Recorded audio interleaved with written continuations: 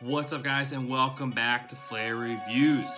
Tonight we continue our journey through spooky season, and tonight I have for you the review of the original Halloween Chapter 2. It came out in 1981. It's going to run an hour and 32 minutes. It's a horror thriller. It is directed by Rick Rosenthal. There we go, got it. Starring again Jamie Lee Curtis and Donald Pleasence. This one, I love what they did with it. Literally started off right where you left off the end of 1, with Michael Myers being shot 6 times, and now he's on the run in Haddonfield, still on Halloween night. Laurie's getting taken to the hospital, and Michael is on his way, running away from Dr. Loomis and the police department, on his way to the hospital to take out Laurie Strode, aka Jamie Lee Curtis, the Scream Queen.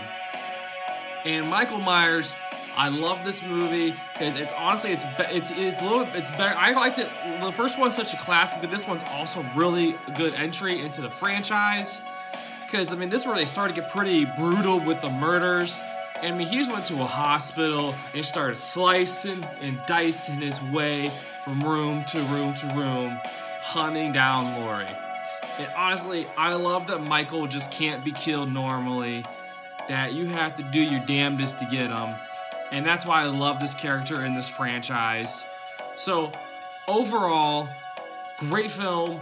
Again, Jamie Lee Curtis kills it, because we're not even going to talk about the third one. It has nothing to do with Michael Myers.